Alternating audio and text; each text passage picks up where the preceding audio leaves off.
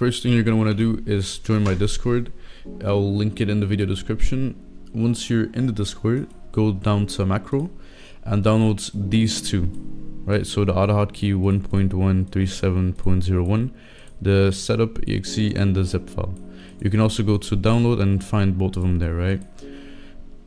Once you set up the auto hotkey file, it's going to look like this. Download this one. Once you downloaded this one, it's going to look like this, right? It's this one. Just right click it, do extract here, and all of these files will pop up, right? Like all of these and this one, stuff like that, right? Once you have both of those, everything will basically be fine. All you gotta do then is download these macros for auto hotkey, right? So download the all macros zip, which is gonna look like this. I named it macro, but you can just name it whatever you want. So same thing, just right click, extract here, which is, for me, I already have it, so it's gonna tell me this. The macro is the Garfield's Asura macros without webhook, right? So I'm gonna show you.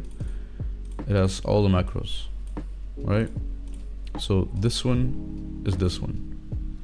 For pull-ups, so for the Dura-PullUps, I have another macro because I don't really like the Garfield pull-up macro. It's called Asura pull-ups main. Now you don't need this one, you can also use this one, it's just preference, I guess. But you can also download this one. If you don't want to use the file, just go to the website, click on code, click on download zip, and then it'll be downloaded, right? Same thing again, right click, extract here, and you'll have this. That's all you have to do. Then just go into your game. Go, for example, strike power. Just position yourself right like this. Some tips, right? Your brawl has to be in one, always. In the second slot, I recommend like a phone or just a move or anything in general. And then in 3, 4, 5, 6, and 7, have your food. So have all the food in the game. And make sure you're always max hunger before you start, right? Then on 8 or R for me, put your strike power. So your strike power, and then in T and Y, just do whatever or have nothing. Doesn't really matter what you have here, right?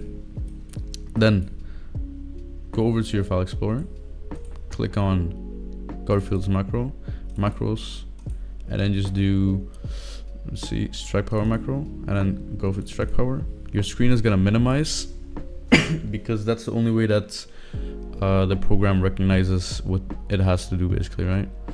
Make sure your chat is closed, don't have this open, so make sure this is gray, like kind of see-through. Your tab doesn't really matter. And now all you have to do is hover your mouse over strike power training and then just click K. And now it's gonna eat if it's hungry, or just start strike power whenever necessary. So as you can see, it's just gonna macro, and you can leave this on as long as you want. Just refill your food every 4 hours or so, I think, 2 to 3, I say. To leave the macro, just click L, and that's it. Same thing applies for example, durability. So the Dura-PullUps, then it's gonna be this one. So just take this one, so go to this Dura-PullUps main, Dura-PullUp. I would recommend clicking on the bar first, then click leave so you have like a better position. Zoom in a tiny bit, hover over the bar, click K, and it's just gonna do your durability. Again, if you want to leave, click L and just click leave. Same thing applies for all the rest. For example, speed macro or stamina macro. Just go back to Garfield's macros, and let's say stamina, right? So stamina, just leave, better position, and then you have this open, hover over the treadmill, K, and then it's just gonna run automatically for you.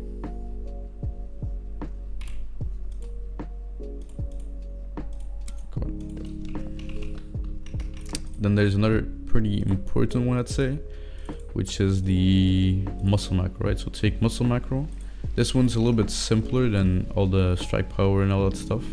You just take whatever you want to train. So let me say I want to do push-ups, just put it whatever you want. And just stand still like this. Now take the Garfield muscle, double click it.